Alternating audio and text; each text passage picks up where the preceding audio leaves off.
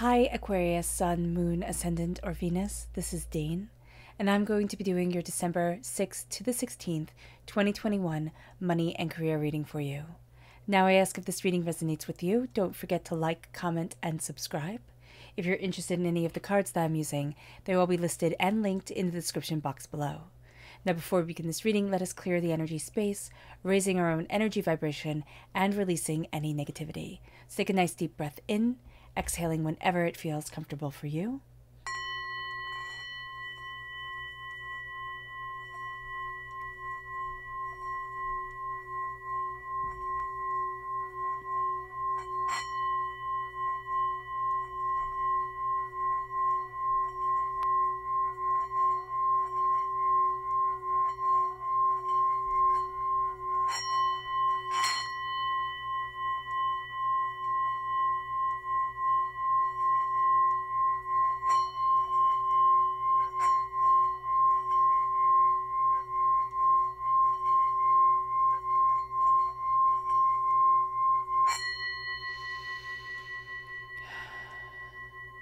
Releasing all negativity from the body like storm clouds, letting yourself feel calm, centered, and at peace as we enter into this safe and loving space.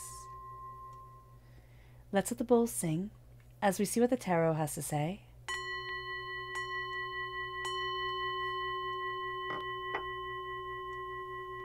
Aquarius, December 6th to the 16th, 2021 Aquarius, money and career. Angels and spirit guides, show me clearly. Guide this reading and show me clearly, angels. And spirit guides, angels. And spirit guides, show me clearly. Guide this reading and show me clearly, angels. And spirit guides, angels. And spirit guides, show me clearly. Guide this reading and show me clearly, angels. And spirit guides, angels.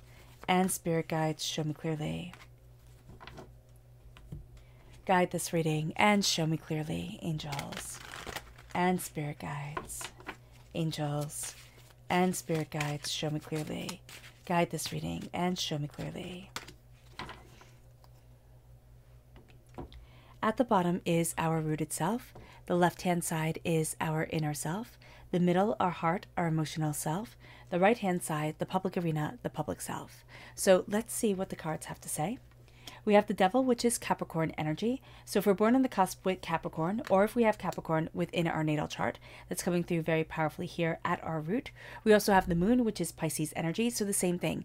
If we have Pisces within our natal chart, or we're born on the cusp of Pisces, that's coming through very powerfully here at our root. Also note that if we have Capricorns or Pisces within our lives, what they say to us is going to have more of a hit on our foundational self, like the sturdiness that we feel within ourselves, than we realize. So just be aware of that. We have the Ten of Pentacles, prosperity and success. We have the Queen of Wands, fire sign energy, Aries, Leo, Sagittarius. So if we have fire sign energy within our natal chart, that comes through very powerfully here in our inner self. Then we have the Knight of Cups, amplifying the Pisces energy. Pisces is represented by the Moon in the major arcana, by the Cups in the minor arcana, and it also represents other water sign energy, Pisces, Scorpio, and Cancer. And then we have the Queen of Cups, which again is water sign energy, Pisces, Scorpio, Cancer. So if we have that within our natal chart, it's going to come through very, very powerfully in our emotional self. But this is also going to be a time where our heart is, it's guiding so much during this time. If we ignore our emotional self, we will ignore a lot of prosperity that can be brought to us, that can be brought forward. There's also the Knights protect Queens. So there's going to be the sense of protecting what is sacred, what is beautiful to us. Then we have the Ten of Cups. This is our love. This is, prosperity and connection. This is, and they all live happily ever after. And the Two of Cups, which is the minor arcana Lovers card. The repeat of the number 10 here shows that we're coming to a completion of a cycle emotionally and also financially. Let's look at our chakra energy. Angels and spirit guides, show me clearly. Not our chakra energy, our energy to be mindful of. Okay. So this is the Princess of Cups. This is water sign energy, Pisces, Scorpio, Cancer. We need to be mindful of emotionally being taken advantage of. And this is going to be something that people very much like to do, to emotionally manipulate, to emotionally kind of like, put things out there and want us to take care of it. And we just have to be very mindful not to be sucked into their drama, their trauma. It's going to be so easy for us. Our our chakra energy, angels and spirit guides, show me clearly. Guide this reading and show me clearly, angels. It is the Earth Star chakra and the throat chakra. So the Earth Star chakra is nourishment. We're going to start to nourish ourselves, our inner child, what it is that we desire, what it is that we need. We're also connecting ourselves with the earth and the nourishment that we get from the earth. Then we have the throat chakra. Communication is going to be paramount during this time. It is going to be so important to communicate to ourselves what we want, but also to communicate to the world around us, to our spirit guides, what we desire, the way that we want to move forward. We're also going to be looking at conversations, at connections with people more than just at a surface value. We're going to be diving deep into things. So being aware of that is going to be very helpful for us because it lets us be prepared for everything that's coming our way. Now we have the devil at our root. This is going to be a time where we're looking at the things that have held us back, the doubts, the fears, the negativities, the hurts, the pains, the disappointments, also the expectations of others, the expectations of ourselves for what our life should be, for what we think things should be. And we're going to really sit there and say, why? Why is it that I'm putting myself in this box? Or why is it that society put me in this box? I need to be XYZ. I need to express, what I want from my life, from how I want to develop, the way that I want to move forward. And this becomes a game-changing time for us. It really does. It becomes a time where we're breaking down barriers, where we're looking at what has held us back, and we're seeing a lot of the things that we're afraid of and saying, why? Why do I have to be afraid of this? This is the monster in the closet. And the moon has us looking at those fears and saying, well, do I get to be ruled by this? Or do I get to be illuminated by a softer, gentler light that's letting me see the shadows? And yes, I can see them as monsters, but I can also see them as the distortion of the things during the day, the quiet, configuration of what things become when our minds get to relax just a little bit, where we get to, not be held by constraints, by ideas, and letting these shadows come forward within our mind, letting these shadows become and manifest what we need them to be, not fear, but things that we need to face, ideas that we need to, embrace, stuff that needs to come forward, that gets to be a part of us. And it brings us to the 10 of Pentacles. It brings us to prosperity and success and to bounty. It brings us to a place where we really start to see what's important to us. We also are embracing here a generational blessing. We talk a lot about generational curses. Kind of the negativity that our parents were raised with, or our guardians were raised with, passed down to us. And this is going to be a time where we're starting to really embrace prosperity. We're really starting to embrace success. We're really starting to look at things and say, okay, this could have been a toxic environment, but I have this little nugget of beauty that is building and building and building within me. And I'm really letting it shine forward. This is also saying I'm opening up my arms and myself to prosperity, to success. I'm releasing so much negativity that has been holding us back. And that's really at this root. We're releasing, we're purging ourselves from darkness, from what we could call, quote unquote, a curse, and being able to embrace prosperity and success and bounty. And we're changing this. We're changing a curse into a blessing. And this becomes something very powerful for us. We also start to move forward with this kind of carrying forward this blessing, right? We're connecting to people, we're connecting to ideas, we're connecting to what is needed. And so this radiance of prosperity is shared throughout the world, is shared with people that we connect with, is shared with our higher energy vibration. And it moves us to the Queen of Wands. It moves us to passion. It moves us to creation. This is a time where we're really connected with our jobs. We're really connected, or with the work that we do on the side that we're absolutely passionate about.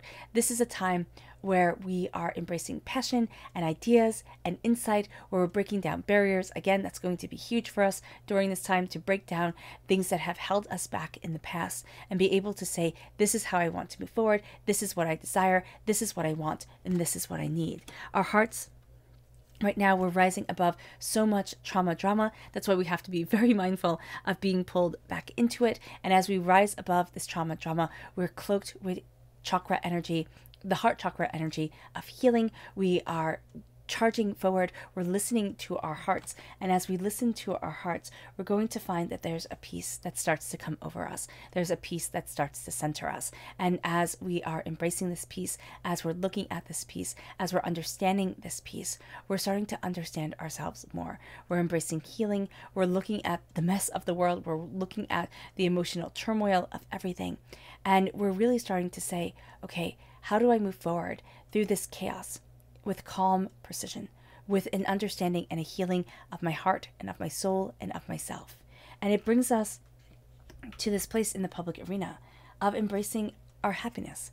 Now, it's our happiness, because happiness is such a broad term, and yet it's so different for each and every one of us. Some of us can be perfectly happy camping off the side of a cliff and thinking that it's the best thing in the world to be suspended in air like this. And others of us can find it absolutely terrifying. So here we're embracing in the public arena, in the waking world, what makes us happy, the joy, the connection, the prosperity of simply smiling, of simply, saying that there's fire to me, there's determination to me. And now I get to focus that on what I want to create within my life, not what others demand I create or want from me. And so we're letting ourselves shine quite truly, quite openly. And it brings us to unity. It brings us to a place of love, to a place of connection with our sacred masculine self, our sacred feminine self.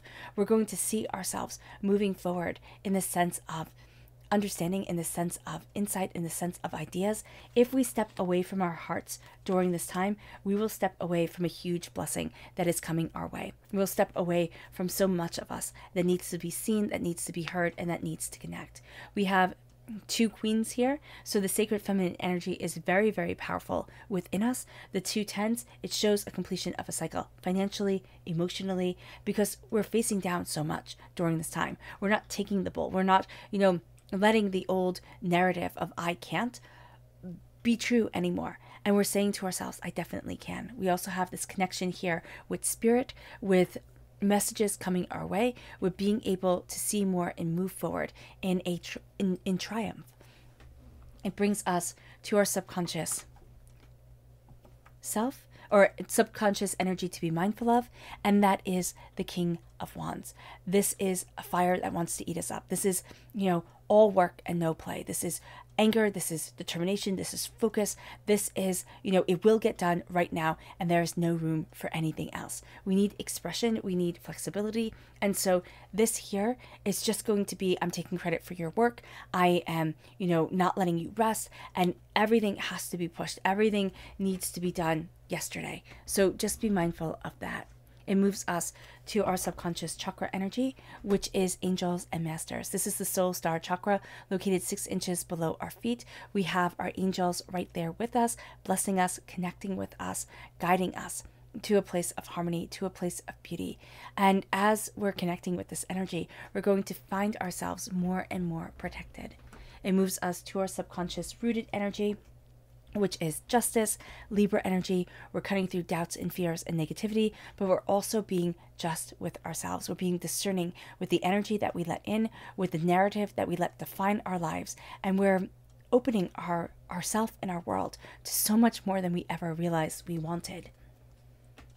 It brings us to our subconscious inner self, and that's the Ace of Swords. That's God's source spirit, however you see the divine, the universe, handing us a gift just for us, Aquarius. This is for us because we're represented by the swords in the minor arcana. This is a gift of knowledge. This is a gift of truth and of insight and of being able to say and to express what we really desire, what we really need within our lives, cutting through doubts and fears and negativity, cutting through lies and deceits, and really moving towards truth and honesty with where we want to be.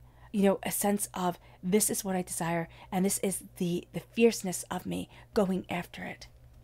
It gives us so much clarity.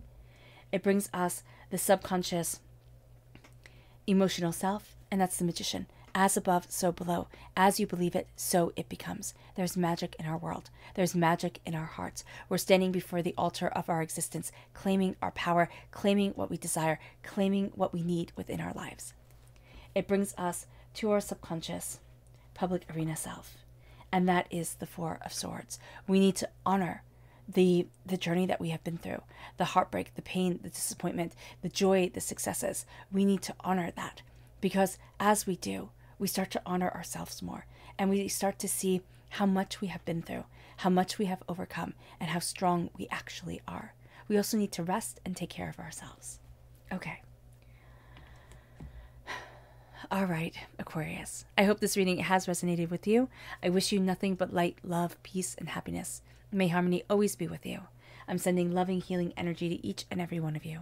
I love you all, and stay safe. Let's end this reading with a meditation, a clearing away of negative energy, a raising of our positive energy as we embrace the power and the intensity of this time. So take a nice deep breath in, exhaling whenever it feels comfortable for you.